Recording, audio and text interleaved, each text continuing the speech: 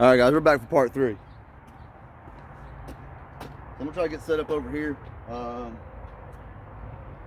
real quick. So I've got the transmission drained. Getting ready to measure it out. Kind of explain my process there. Give you a little bit of a rundown on our transmission service. So we only use right now the only filters we can source right now is for the 10R80. We sourced this one with a VIN number from a 2023 Raptor. The reason for that is because we have found over the years, as if you look up this VIN through Ford, that filter is getting harder and harder to find because it's a different part number. I think it's a F231. This is a FT215. There's also an FT202, but I think that one is going to get discontinued or replaced, superseded with the new ones. I'll show you here in a minute the difference between those. Not a big significant difference and whatnot. So we drain all the fluid, we pull the pan and pull the filter, and then we drain the fluid. And then, because you guys, the customers, like it so much, this is a 2020. This is factory fill. You guys can't see it from there. Hopefully you can hear me just fine. I'm not used to doing videos like this with the camera so far away, but that fluid is definitely, even in the sunlight, is not translucent at all. So that's 60,000 miles. That's definitely toast, or it's used up. I shouldn't say toast. Definitely overdue in our opinion. So right there we've got just a fuzz over 4.5 quarts. Now in our opinion, that is just a fuzz too low. That's the minimum fill. I know some of you guys have asked about the fill level and the quarts, and I don't know if you can see this or not on the camera, but if not, so basically when you're measuring this with your dipstick at home, typically we find this when it's 4.5 quarts, we find that it's down here on this part of the dipstick around 4.5 to 5. So what we do is we put 5.5 quarts back in it, and that brings the level up to about 2.5 to 3. And this is at hot fill. If you were to check this at cold, it would be slightly lower. Again, it could, because when it warms up, it rises up. So typically we're at 3 at cold fill, and then by the time it warms up, we're at 2.5. Now, how did I figure all this out? Why do I make these suggestions? We've had a bunch of these at the shop in Monroe, Ohio. That's where our home base is for 1320 Synthetics. It's there in Monroe, right off I-75. So we got a couple STs in there, and I went through the daunting process of up and down the lift, putting a half quart in, checking it cold, checking it hot, letting it cool down, warming it up again. We run it with temp guns. We did the whole shebang. I know these master techs on the forum that work for Ford, they try to, I'm gonna call them out. They try to deceive people into believing that they can't service their own vehicle because there's not a dipstick or it takes some special procedure. Listen, the transmission fluid and hydraulic fluid is not that unpredictable.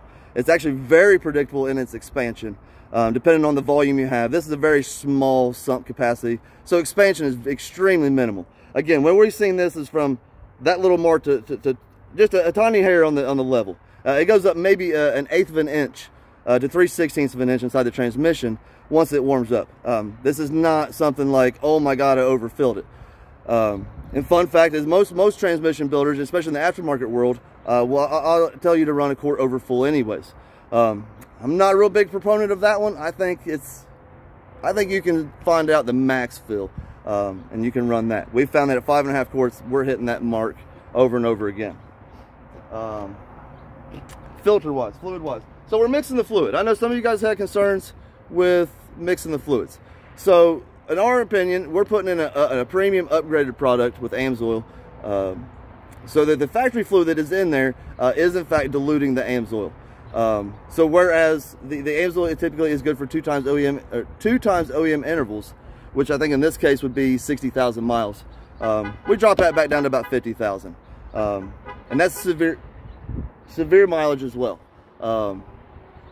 Is that the best case scenario? No, but again, some new fluid versus never changing it is a big upgrade. So you can put some factory, the exact same fluid back in there. You're not going to notice much of a difference because you got the same fluid, and in one hand it's wore out, and in one hand it's brand new.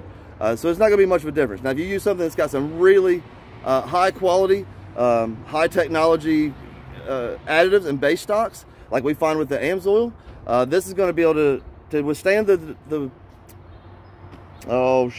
cross contamination. It's going to be okay with the cross contamination. Is it ideal? No, but is it going to somehow make the product not capable of what they advertise? Absolutely not. We've got oil analysis for years on end from trucks, big trucks, SUVs, same fluid. This is the same fluid that race teams like Bryce Menzes uses, Chuckles Garage on Instagram. You know, these are high quality products that race teams use, and AMSOIL, being a private company, offers these products to the consumer. There's no tricks or gimmicks. You don't have to pay no special. You don't have to be nobody special to get high quality fluids with AMSOIL. It's the same fluids everybody is offered, and it meets and exceeds all your OEM specs, and will outperform those, and we can verify that with oil analysis. If you'd like to do oil analysis on your own vehicle, please reach out to us and let us know. But I will say that oil analysis is not designed to compare fluids. It is designed to see if the fluid you're using is doing as it's performed within your vehicle, and to see if there's any external wears, excessive wears, or in the case of the engine, if there's any fuel dilution. We can kind of see that with an oil analysis. It's not designed to compare oils. Real quick, we'll wrap this up. I'm about like 6-minute video here. It's my longest yet.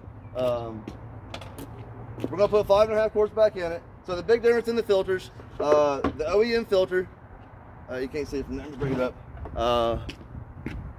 It's just gonna be pretty basic.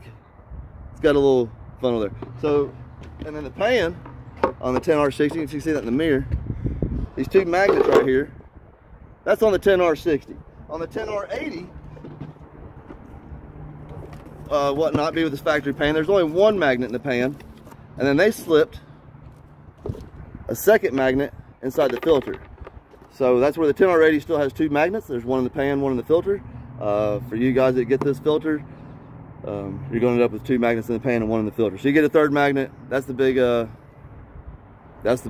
with this filter. Really, it comes down to price and availability for us. As we're traveling, we can only source so many at a time. We can get about 5 or 6 at a time. So we take what we can get. The filter media inside is identical. We've cut these open. We've inspected them.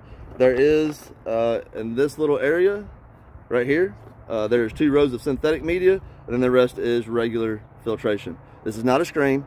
There is, in fact, a filter inside there, just like you find in your oil filter. This does need to be serviced. We recommend this every 50,000 miles with the fluid. Even if you have a PPE pan, we still recommend the filter every 50,000. Typically, these are only going to filter out down to about 100 micron to 200 micron. Because these are suction filters, they have to be high flow. So the filtration efficiency is not like you would find in an oil filter of around 20 micron. Or at least with the AMSOIL filters, we're at 20 micron. Everyone else is just trying to keep up. But, so this filter needs to be changed. It is a high flow. For comparison, a human hair is 100 micron thick. Red blood cell is 5 micron. So this is not capturing very much at all as far as filtration goes in our world. So service this. This is cheap insurance. If you're having any kind of issues with your transmission, with shifting, downshifting, any of the above, this is a premium upgrade. Fresh fluid, fresh filter. Even on a stock application, you're going to see improved fuel economy and maximum efficiency. And that's the name of the game here, guys. We're not trying to reinvent the wheel. We're not trying to. We sell the product. We advertise what we are. We maximize the efficiency down the road. We keep the vehicle running like new. Our mentality is proactive, not reactive. We like to get in front of this. You know, say if it's a brand new vehicle, it comes to us. Our buddy Aaron, our very first customer, our customer ever was Aaron and Renee. They had the only green Explorer we've ever worked on. So at 1,500 miles, they brought it to us. We drained the factory oil, put AMSOIL in it, and it had it in there from the engine ever front moving forward. And then at 20,000 miles, we dumped all the factory fluids throughout the powertrain and upgraded those. And then we didn't do the filter at 20,000, but then at 50,000, we did all the fluids and the transmission filter again. And then we can repeat that every 50,000 as needed. I will point out before I get off the video that if you guys want to do this at home, you absolutely are more than welcome to. If a dealership tells you you're not allowed to, fire that dealership and find a new one. But real quick, I want to point out, so we use a pump over there for motive power fill. If you don't have one of those, you don't want to spend the money to get one, you don't have to, but it makes it easier on those because the bigger the jug, the cheaper the fluid is per quart, and we try to maximize our profits and our as best as we can. It also cuts down on trash storage. These also make great used oil containers. Anyways, you guys at home, we can ship you these in the quart bottle. Same with the severe gear and for the front and rear, and the transmission fluid for the transfer case. With those, we have our specialty pump. It usually comes in a box. I do this because I travel with it. It keeps it clean. But you can definitely use this on all of these bottles, and you can do this project at home. If you guys have any questions or concerns about lift points, ramps, anything at all, you want to do this project at home, please, please, please do not hesitate to reach out to us. We can ship you oil change kits, all-wheel drive bundles, anywhere in the U.S. It costs a little extra in Hawaii and Alaska, but anywhere in the continental U.S. we can ship for free on orders over $100. Once those orders go through, you have access to a preferred customer account with AMSOIL. This account guarantees you absolute guaranteed lowest prices on all your AMSOIL products on any vehicle you own for as long as that account is open. These accounts, even if you log in an order on your own, they are assigned to us, and we get a nice little commission from those, and we 100% appreciate that support. So if you guys want one of these kits, any kind of vehicle, oil change, powertrain bundles, you name it, we can help you source it. Thanks again for supporting 1320 Synthetics. You can find us on Facebook, Instagram. We're on YouTube, but I don't post too much there. Definitely on TikTok. But Facebook and Instagram is our big ones. Thanks for all the support. We're going to wrap this up. We're going to put it back in its parking spot. We left the owner a nice little gift in the cup holder. And we 100% appreciate the opportunity, Blake. Unfortunately, we wasn't able to catch up with you today.